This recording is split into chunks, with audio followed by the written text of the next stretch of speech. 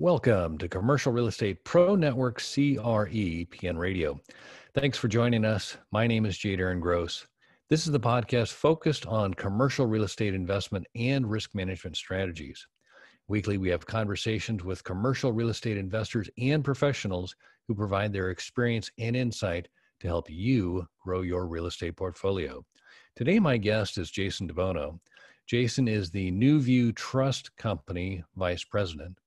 And in a little bit, he's going to share with us the benefits of using a self-directed IRA. But first, I want to remind you, if you like our show, Commercial Real Estate Pro Network's CREPN Radio, there are a couple things you can do. You can like, you can share, and you can subscribe. As always, we encourage you to leave a comment. We love to hear from our listeners. Also, if you'd like to see how handsome our guests are, be sure to check out our YouTube channel, and you'll find us at Commercial Real Estate Pro Network on the YouTube. And also, please consider subscribing there as well.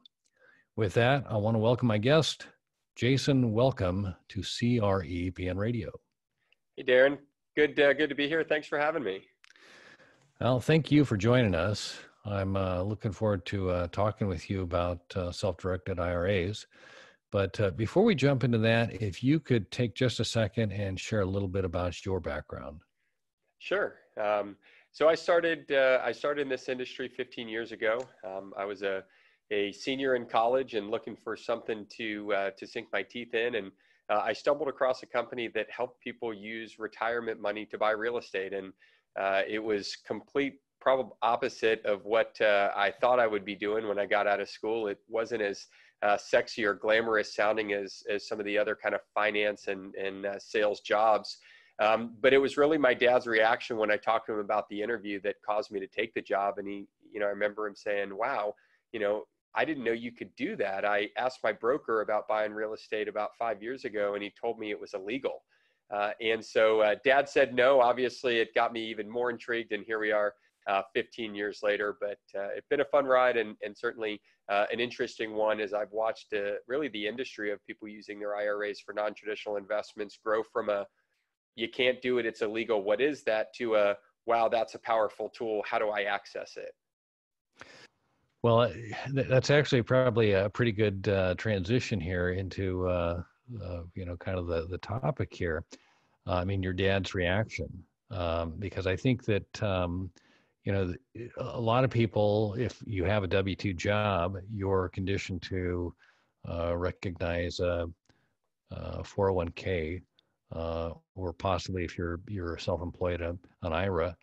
But I think there is a lot of unknown, and there's a lot of misinformation, or just you haven't really pursued, or people haven't really pursued the question to understand what the options are available to them. And so I was wondering if we could start with just, what is a self-directed IRA? And if you can, compare that to like a 401k, and just kind of who's eligible for this kind of thing. Yeah, great question. And I'll break it into two. The first part, and kind of, as far as what is the plan itself, an IRA is an IRA. So there's a few different types based on how you earn money.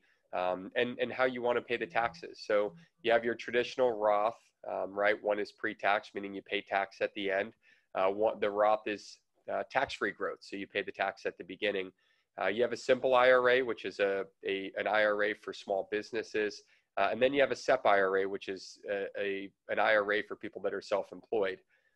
A 401k works nearly identical from a tax standpoint to those accounts. There's a Roth component, just like there is in an IRA. But a 401k is really designed to be an employer plan, right? It's not an individual account. It's set up by an employer. So if you work for a company that offers it, and many do in today's day and age, then you're participating in their plan. While you're under their plan, you got to live by their rules. So most 401k plans, from a plan standpoint are great. From an investment standpoint are very limited. So if you work at AT&T and you're covered under their 401k plan, they may only offer you 8 or 10 or 12 mutual fund investment options.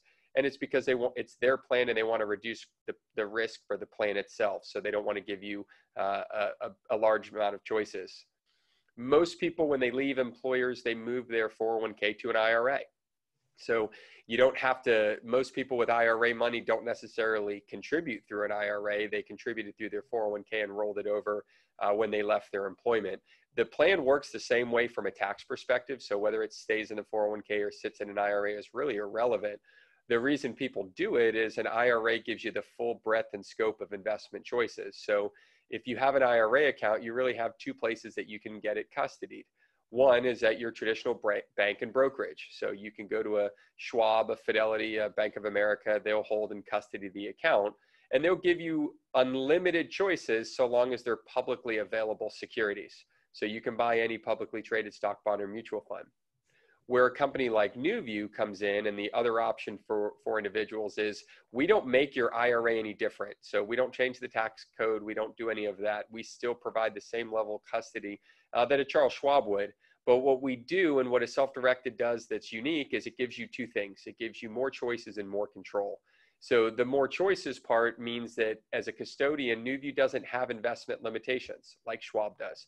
So we don't care if you buy a publicly traded security or you buy a rental house or you buy a commercial building or you invest into an industrial complex. And we'll talk a little bit more about how those deals are structured here in a bit.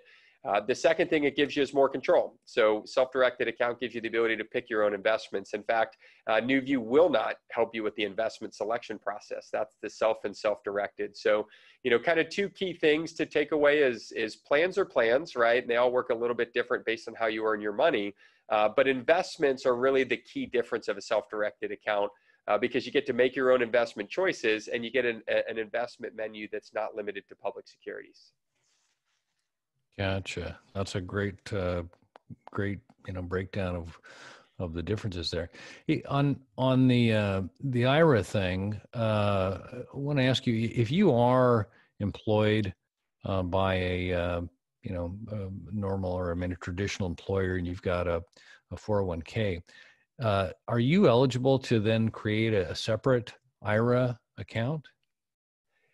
So the short answer to that is yes. I think like everything in the tax code, there's always a little caveat based on how much income you earn, that may cause some exclusions or may limit tax deductibility. So, take this answer as a generality and certainly, talk to your own tax professional as it relates to, any limitations you may personally run into.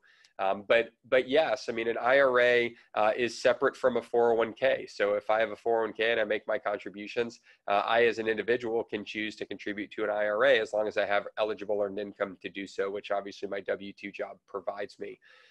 What you cannot do while you're gainfully employed is move the 401k money into the IRA. So they're separate accounts. And and this is a general rule, but while you're employed with the company in which you have a 401k plan, it's their plan, their rules. And so you have to keep the money under the auspice of the plan. But yeah, we see a lot of clients that have 401k plans and then in addition make IRA contributions as well. Got it. And along those lines, is there a limitation on the number you can have? So if somebody has a W-2, but they've got a couple of side hustles or whatever, are they limited to any one number? Could they create one for each, or does it matter? Or? Well, it does matter as it relates to total contribution amount. So when it comes to IRAs, depends on the structure and what type of IRA is. I mentioned the traditional and Roth really have nothing to do with how you earn your money. As long as you earn it, they don't care. You don't have to be self-employed to qualify. Something like a SEP IRA, if you were using your side hustle self-employment income to qualify you for the SEP, you could do that. You could make contributions to it. You probably wouldn't set up a SEP for each of your businesses. I can't see a scenario in which you would, but it's possible. I mean, there's maybe some underlying reason why someone would do it. But no matter what, you're going to be capped on the overall contribution limit, regardless of the number of plans you contribute to. So that's really the thing you got to be more aware of and more concerned with is the contribution cap. There is no necessary limit. In theory, if you have a $7,000 contribution limit, if you're over the age of 50, let's just say to a Roth IRA, you could go set up 10 Roth accounts and you could put a $700 contribution into each one. Right. So as long as your overall your overall contributions cap there. You So got that's it. And there's not a yeah, lot of benefit to have a bunch, but right. maybe to create some increased eligibility in a self-employed retirement account like a SEP, it's possible. There may be some scenarios where that's applicable. Gotcha. So a self-directed IRA, you mentioned it gives you basically the control and choice. Um, and is the primary way that you see people funding this, is it a rollover from a 401k, or do you find that it's more of self-employed people are creating these? Well, it's all of the above. There's no doubt the biggest contributor is 401ks, right? I mean, people with 401k plans have payroll deduction. You know, they may work a long period of time. It's getting taken out of their paycheck. They don't really realize it. And over time, it accumulates. So, yeah, the vast majority of IRA money does roll over from 401ks. We do have a lot of self-employed individuals because a SEP IRA has a contribution limit, and don't quote me on the exact number, but I think it's 56,000 is the cap. You know, you start getting into much more significant amounts of money. So, yeah, we have a good portion of people that are self-employed that do, in fact, set up a SEP IRA with us. And there is a plan called a solo 401k for those out there that are self-employed that I would strongly encourage you to talk to our team about, because it's a SEP IRA on steroids. It's basically a 401k without having a third-party employer. So you are the employer, and you get to wear the hat of the employee and the employer in the plan, and really double dip on contributions. So it's a fantastic plan. At any rate, back to your kind of question, when you have a SEP that has a higher contribution limit, yeah, we do see a lot more clients utilizing that. It's pretty hard to get a lot of value out of self-directing an account if you're putting $6,000, you know, a year into a traditional IRA. So most of our clients, even though they are contributing, they're starting their account with us with money that existed somewhere else. Gotcha. Gotcha. Um, so you mentioned, I guess the difference is if you are self-employed or for a self-directed IRA, you think it's somewhere in the mid 50s as opposed to, uh, you know, as I guess a traditional employee for an employer that has a sponsored plan, you'd be limited to the amount you can contribute. Um, that seems pretty dramatic. It seems like anybody that's self-employed would be all in on this kind of thing. If you're, obviously, I guess if your business is successful and you're making enough money to do, you know, investing and stuff, but it seems like that would be a just almost like a no-brainer. Do you find that people know about this? Or they have they never heard of this? What's your experience talking with people? You know, the hardest, first of all, you're absolutely right. I mean, at face value, it is a no-brainer, right? If you're self-employed, why wouldn't you want to take advantage of your ability to contribute much higher amounts? It doesn't mean you have to, it just means you can. And so in good years, put more in, and in you know, in years that aren't as good or more lean, then put less in. It's really two issues, Darren, that we see out in the marketplace. The first issue is plan type and saving as a whole, right? Because if you think about it, who cares what you invest into, right? That's really secondary. You can't invest if you don't save the money to invest. So what we see with a lot of self-employed individuals, and obviously, you know, a lot of real estate professionals fall into this camp, and unfortunately, self-employed individuals, while they have lots of great tools available to them, they're not very good savers, just generally.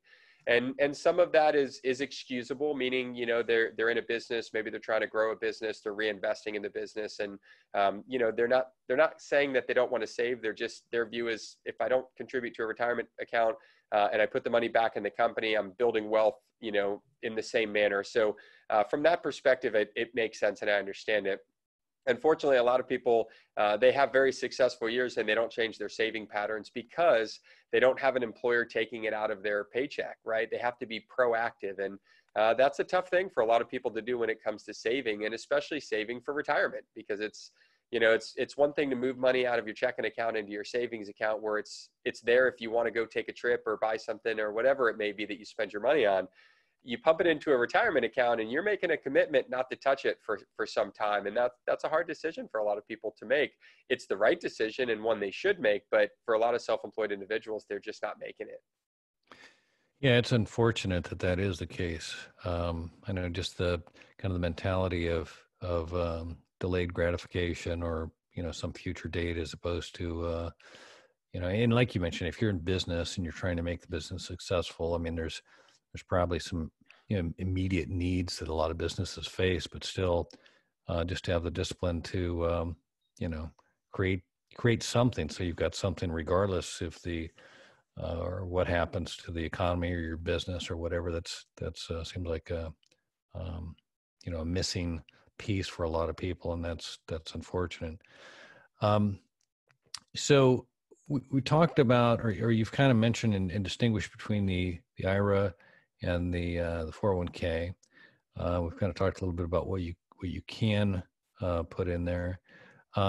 Let's talk about the investment options, because like you mentioned, you save the money. Now you've got the money to invest.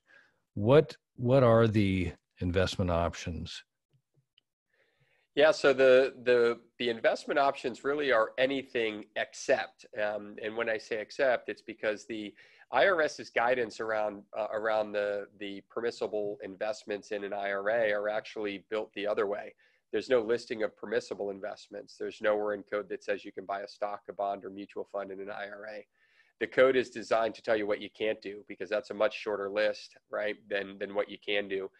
So if you really think about it, the IRA regulation is really telling us, stay away from this, and this, and whatever else is available to your IRA.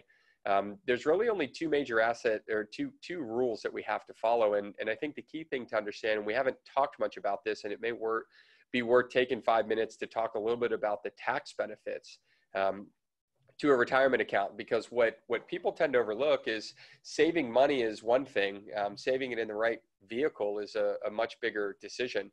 And I'll talk about that here in a second and illustrate how valuable it is from an IRA standpoint and tax advantage growth. But putting that aside for a minute, the rules are really around protecting the tax integrity inside the IRA. So they're not concerned so much about the investment integrity, as long as you're using that as an investment vehicle that's passive. What they don't want is people to funnel money into an IRA for all the tax breaks and then use it for investments that benefit themselves, or funnel money in or out and really create it as a tool for tax evasion. So the only two rules that really play into an account as to whether or not you can make an investment is, number one, no life insurance or collectibles. So you've got to steer clear of any life insurance you cannot own in an IRA. And then collectibles, and they define that as works of art, rugs, metal and gems, stamps, coins, alcoholic beverages. There is an exception to the metal standpoint. You can buy gold, silver, platinum, and palladium as long as it's bought for its intrinsic value or weight value. So if you bought a 2-ounce gold coin and you paid what spot price on gold, and it was a pure gold coin, right, that would be permissible. If you wanted to buy a gold coin that was found in the Titanic, that would be impermissible, because it's really its numismatic value that you're buying. You're not buying its intrinsic value. So one little caveat there. Rule number two really is, and that's it. That's the list of prohibited investments. I mean, it's negligible, right? I mean, there's really no issues there. Their bigger issue is what are the relationships and the parties of the transaction. So for those in commercial real estate, I mean, you probably are familiar with the term self-dealing, or this would be the equivalent of if somebody was losing their property to a short sale, and the bank's not going to allow them to short sale it to their wife, right? Because they understand, hey, that's not arm's length, right? And obviously we want the integrity of the transaction to be intact. Same set of rules in an IRA.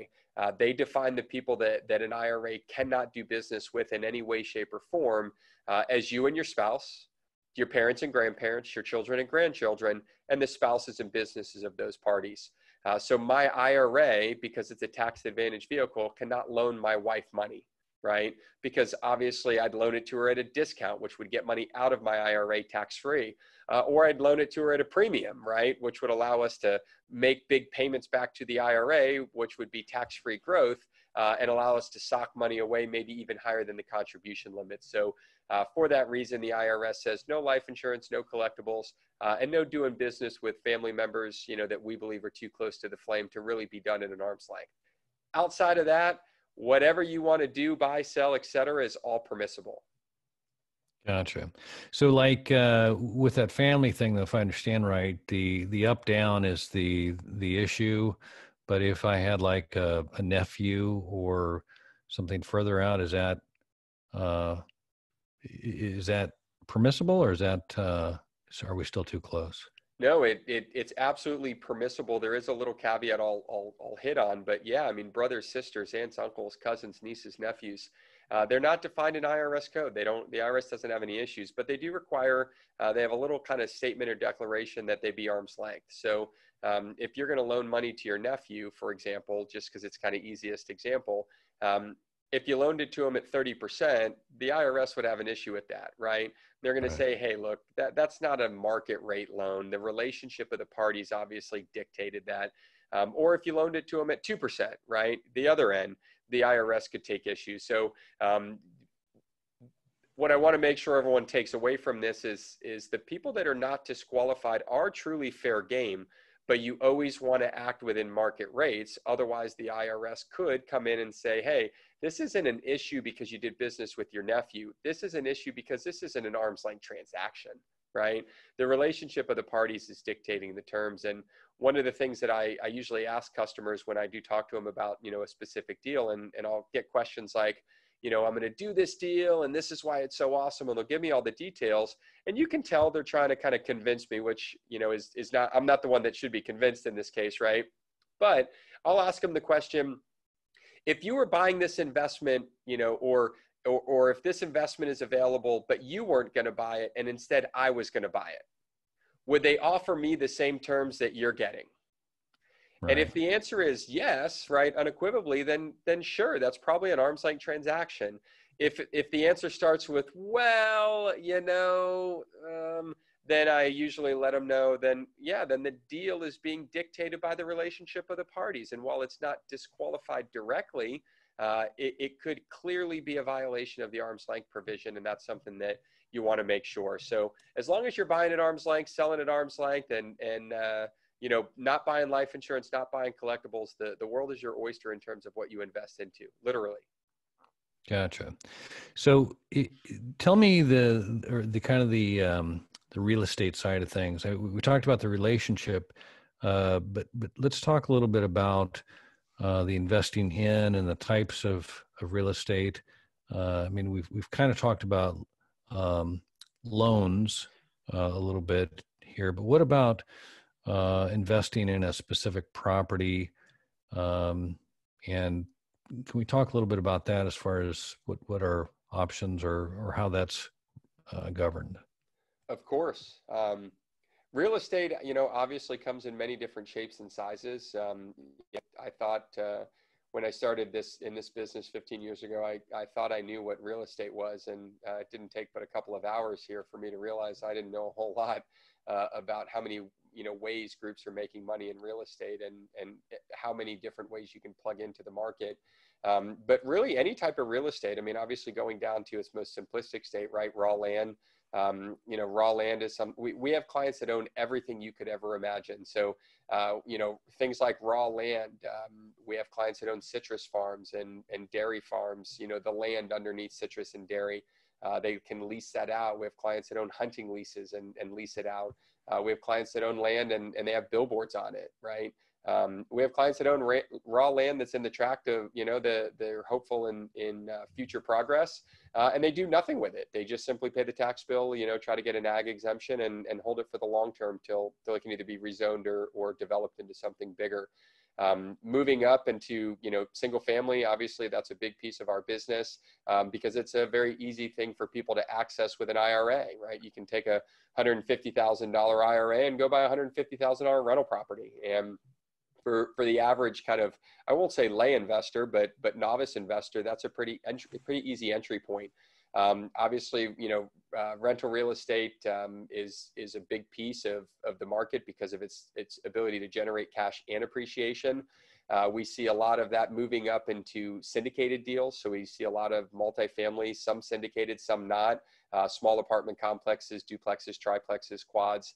And then we see full-blown multifamily. I mean, and a lot of that is syndicated. So we see a lot of investors that own bits and pieces of apartment complexes all under a syndication. We see that in all forms of commercial real estate. Lots of syndicated deals for assisted living facilities and grocery, stores and industrial properties and, triple net type properties, all of which can be held wholly in an IRA or fractionally through some sort of syndication. Office, industrial, it really doesn't matter. At the end of the day, you can either own a piece or all of that particular asset, as from a real estate standpoint. Gotcha. Now, are there any issues with buying a property that has any debt against it? There's no limitations on your ability to do it other than the fact that the debt must be non-recourse, right? Now, in the commercial world, obviously, that's a very common term. But for those that may not know what that is, non-recourse means that the debt is not tied to the individual. It's simply tied to the asset. So if you think about how most people buy single family homes, right, especially the owner occupied stuff, it's all bought on recourse debt. The bank doesn't really care much about the property other than its appraised value. They care about your ability to repay it. So if there's a $1,800 mortgage, they want to know that you're going to make enough money and have a high likelihood through the life of the mortgage of making enough money to support that $1,800 payment. In a non-recourse loan, they don't care about you. They care about the underlying asset. So they want income producing real estate that instead of looking to you to pay the $1,800, they can look to the asset. So they're going to look at that mortgage, payment, and then they're going to look at what can that asset deliver. And if they believe it will deliver more, so using a single family example, obviously easiest calculation, right? If you've got an $1,800 mortgage on that house, you've got to be able to prove that the comps will support it renting for $1,800. If the comps support it renting for $1,500, they're going to have you put more money down until they get under the threshold. So it's an asset-based loan. It's non-recourse by nature to you as an individual. Even if it's an IRA loan, it's still non-recourse to you as an individual. It's only the underlying asset that they're looking at. So pretty straightforward. We see tons of non-recourse stuff in the commercial side. We see a decent amount of it in the residential side, but there's very few banks that'll do non-recourse loans to single family. We can provide clients a list if they're interested. And most banks that do commercial lending are very familiar with a non-recourse loan. They're going to require 20, 30% down. Obviously, they want to make sure there's some skin in the game for the operators and owners of that asset. But yeah, it's a great way to leverage. One thing that's worth, maybe stepping aside and chatting about here, and I'll just hit on is, as a normal course of action, any cash investment in an IRA is not taxable. So if you go out and buy a house and sell a house, and you make $1 million, there's no tax. If you go buy an office building and sell the office building, if you paid cash for it, you pay no tax on the growth, whether you made $1 or $1 billion. In a leverage scenario, the IRS is going to levy a little tax called unrelated debt financed income. And they're going to levy a tax not on the entire profit like they would if you bought it personally. They're simply going to levy a tax on the borrowed portion. So if you got an investment you make with 70% debt, then you can expect to pay tax on 70% of your profit. Not a bad thing because it's going back to the IRA income tax free, but they're going to levy a little tax to ensure that the money you're using to grow your IRA that really is outside the IRA money, they want to clip a little off the top. And while you'll rarely hear me say it's a fair tax, but its application is very fair. Gotcha. Yeah, and what is it? Unrelated debt UDFI? Is that the? Yeah, UDFI. Yeah. You got it. Okay. Gotcha. So, I mean, real estate, you're like I said, you're pretty wide open as far as the opportunities. It sounds like, you mentioned land and that. Is that a pretty common one that you find people going to, or if you had to, like, I guess, look across the spectrum of the opportunities, what do you find to be the most common one, or is there a most common one? It's a tough question to answer because as custodian, we aren't really involved. We're involved in the closing and we're sending the money to the closing and the client's providing us the paperwork, but we're not really looking through appraisals and, looking to see if it's undeveloped land or developed, or improved property. If I had to guess, just kind of throwing lawn darts here, I would say probably, without a doubt, real estate assets that have income.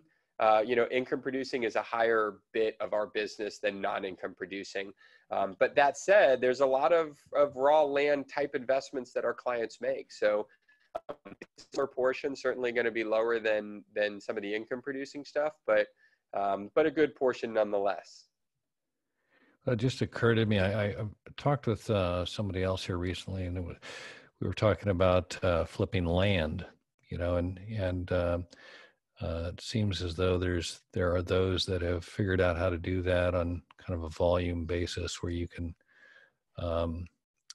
buy a piece of land and remarket it, and then either liquidate it in total, or put it on some sort of a payment plan or something like that. And I was going like, this would be a pretty good vehicle for getting involved in that, if I'm understanding it right. One, because if you're able to purchase the land outright and have no loan against it, you can then create a loan against it, which would then, I would assume, would that income would go into your self-directed IRA.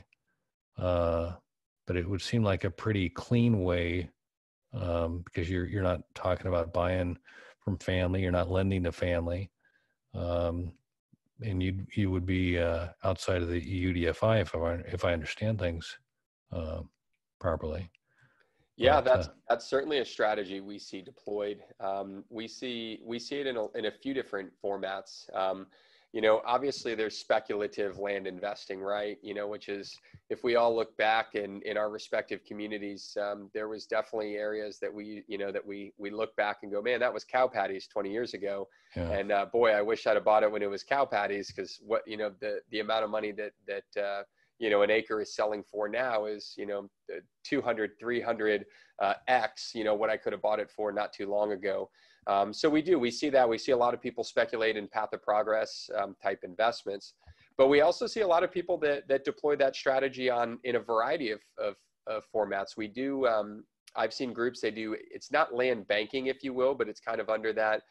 They'll go into areas where they can buy up a good portion of lots, or they may go to a master community where it's being developed, and they may buy up 20% of the lots and negotiate a discount, and it alleviates the marketing concern for that developer to have to go sell them.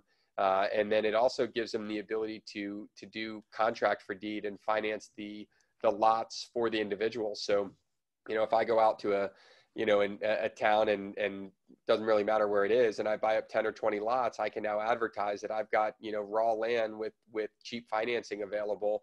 And because financing raw land's a pain, but if I can take a lot I paid $8,000 for and sell them for $10,000, but I can offer very fair terms where you can pay me back, over a 3 or 5 year period to pay that loan off. Now it's a very attractive option. So I made the $2,000 on the land deal, right? Which the quicker I sold it, the higher my return. And then I got a $10,000 debt, note, if you will, that I'm getting payments on. And so I can finance it at 6 or 7% over a 3 year period and allow someone to go own land that maybe otherwise couldn't have done it. So yeah, you absolutely are hitting on a strategy and something that I won't say we see all the time, but we certainly see that, and it's a great option. No. And I guess just you're clean from all these other potential issues kind of thing is kind of what triggered that thought for me. Sure. So on as far as the tax strategies, you're still in a tax deferral mode, correct? I mean, there's no secret when you pull the money out of this investment or this vehicle, that's when the tax is due. Is that right? Absolutely right. Most IRAs are taxed at the end. They're considered tax deferred programs. You get a tax benefit to put the money in, and you pay tax when you take it out. But there is a Roth IRA and and there's a Roth component to a 401k as well. But the Roth basically says, I don't want to pay tax at the end. I'll pay it as I put it in. So you're likely paying at a higher tax rate because you're paying during your peak earnings years, but you're paying on a much lower amount. So I use the example of paying on the seed versus paying on the crop. And when people ask me which one is better, I ask them, how good a farmer are you? Yeah. right? I mean, if you're going to put money into a CD and just put it into conservative investments and hope to get 3 to 5% for the next 15 years, I would tell you, take the deferral, right? But if you're going to go out and our clients have a much higher proportion of Roth accounts than most custodians because our clients are taking their investments more seriously and they're making double-digit returns. Not everybody, and not to say that we have clients that lose money and that there's no risk, but we see clients do very well on a lot of deals. And if you know the deal's a slam dunk, the beauty is that at any point you can move money to a Roth. So if you've got using yourself as an example, and let's just assume you've worked in industry for 15 years, you got a couple $100,000 in an IRA that you've rolled over from your old 401k, and you go out and you see a deal. Maybe it's a syndication on an industrial park, right? And so you're going to put 50 grand into that deal. If you believe that, man, this is the perfect timing, this deal is going to be incredible. I know the market, I understand the developers, I know what they're doing, and there's just such a strong need for this. I'm going to see 2 or 3x return on my money over 5 years. You could declare right before you make the investment by simply filling out a form for NuView a $50,000 Roth conversion. So you're going to move $50,000 from that couple $100,000 account into a Roth. You're going to pay tax in that tax year, whatever your tax rate is on that 50 grand. But if that 50 grand grows to 200 grand 5 years later, it's 100% tax free. And the beauty is it's not just tax free on that transaction. You can take that 200 grand and go put it into a deal and turn it into 300, and that's tax free, and turn it into 400 and 500. And if it grows to $1 billion, right, it's completely tax free forever. So the Roth is a very attractive tool, and one that you don't have to pre-plan for. You can plan as you go.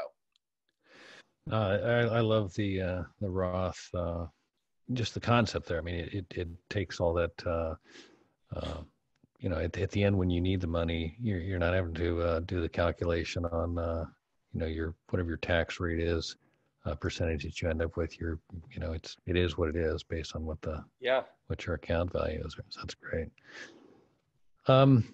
So I asked you about kind of the typical type of deal. Can you describe the typical investor who takes advantage of a self-directed IRA?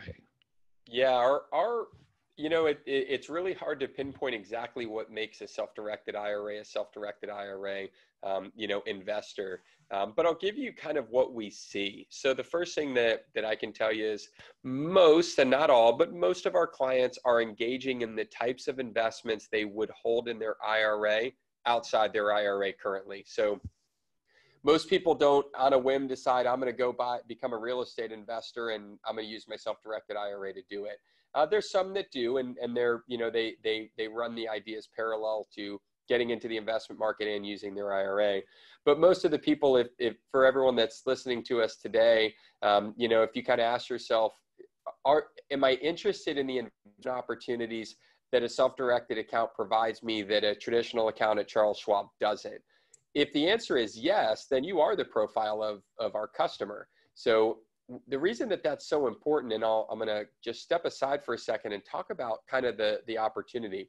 So most people that buy and sell real estate do it for a variety of reasons, right? I mean, they buy it because they like the asset class. They understand it. It's much easier to understand than stocks and bonds.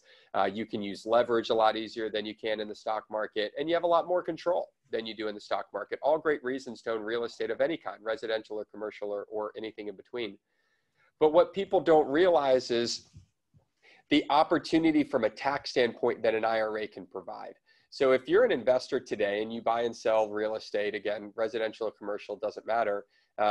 While you're getting some tax benefits, right, depreciation and write-offs and other things, it's still a taxable activity. So as you generate income, you got to file it on your tax return. And what people are realizing is they can make the same investments, but if they do it inside their IRA, they're not subject to having to add it to their tax return. So while they give up depreciation, right, which gets recaptured anyways, and while they give up some write-offs, they're giving it up because they're eliminating the tax bill from the get-go. And I'll illustrate how powerful this is.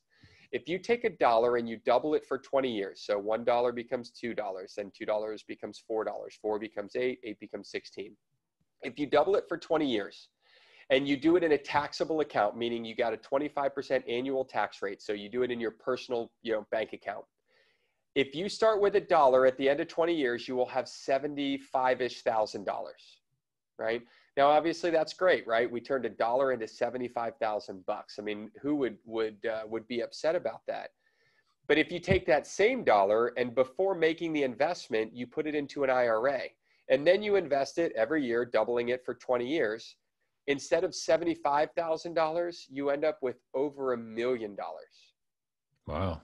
So the numbers are staggering. So for those that are listening today, if you're looking at your real estate portfolio, and it may be fantastic, I'm not telling you that you made a bad choice, and I'm not telling you shouldn't use your personal money to buy real estate. I think it's a fantastic option. But if you want to you're going to gain two things with a self-directed account. You're going to gain, one, the ability to cherry pick the investments before you make them that you think may have the biggest gains, and those belong in your IRA because they're going to have the least amount of taxes at zero. The second thing that you do is you get to mirror likely what you're doing and using to build your personal wealth already, right? And you're simply doing it in your IRA. And if you go look at the numbers, it doesn't take long. If you look at the millionaire list or the billionaire list, the vast majority of the investments for all of the people on that list are, you guessed it, real estate, right?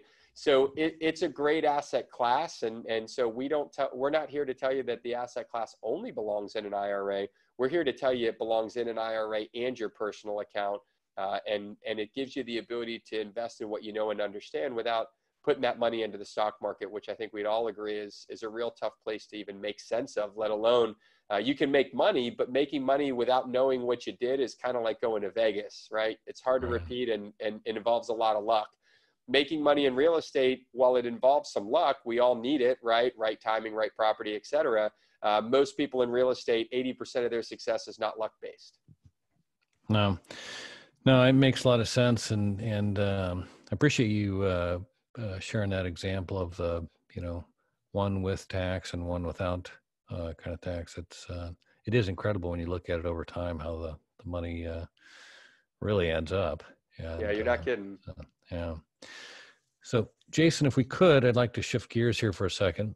As I mentioned to you before we started, by day I'm an insurance broker, and I work with my clients to assess risk and determine what we can do with the risk management. And there's three strategies we typically look at. The first is, can we avoid the risk? If we cannot avoid it, we look to see if we can minimize the risk. And if that's not an option, then we look to see if we can transfer the risk. And that's what an insurance policy is. And so I like to ask my guest if they can take a look at their profession, what their clients are doing. I'll let you define the who or the how you want to apply this question. But if you can, take a look at and describe what you see as the biggest risk. And just again, for clarity, I'm not necessarily looking for an insurance-related answer. So with that, I'd like to ask you, Jason De Bono, what is the biggest risk?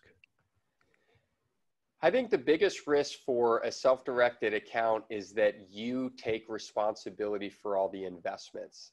And it's a risk of personal accountability, right? If you keep your IRA in the stock market, one really nice benefit is that when it goes up and goes down, you can kind of finger point your way around it. Risk in a self-directed account means you're taking on all the risk. There is no broker, there's no third party, that's making your investments on your behalf. Now, in a self-directed account, you can certainly rely on professionals, right? Commercial brokers that can give you guidance and advice, insurance agents that can help you walk through the process. So you can get professional opinions, but at the end of the day, you're the one saying, I want to buy that. And so that is your risk that you're inheriting. Obviously, I love your example of kind of the three approaches, right? Which is to look at risk and understand whether or not we can avoid it, minimize it, or transfer it. And I think, excuse me, in a self-directed account, from an investment standpoint, you can do all three of those things. You can certainly, avoid the risk by buying investments that have less risk, right? You can minimize it by educating yourself. right? So many people look at investing and wonder what went wrong. And, there's a good saying I rely on all the time, and that is the cheapest lesson that you'll ever learn is somebody else's. And, we all learn lots of lessons the hard way, and some of those can be very costly in terms of time, energy, and money. So when it comes to investing, seeking advice and counsel and knowledge and expertise is a wise thing to do, literally and figuratively. So you can minimize your risk by investing into what you know and understand it.